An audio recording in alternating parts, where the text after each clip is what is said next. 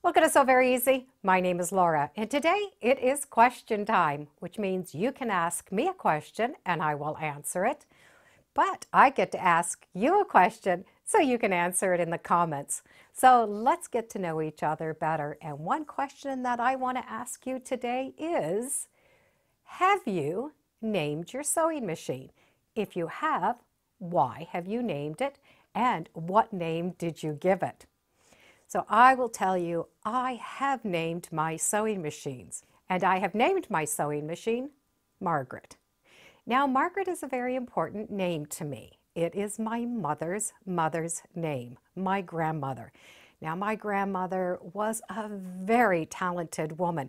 She could make anything. Her hands were always busy with one project or another.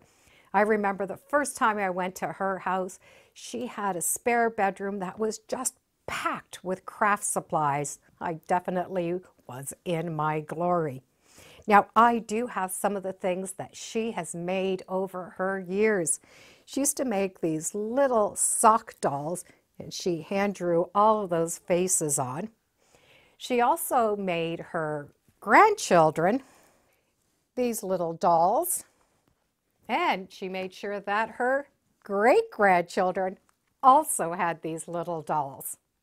She was always busy knitting, sewing, crocheting, anything. And I do have one of the Afghans that she crocheted for me and one that she sent me when I got married. So Margaret is a very inspirational name to me.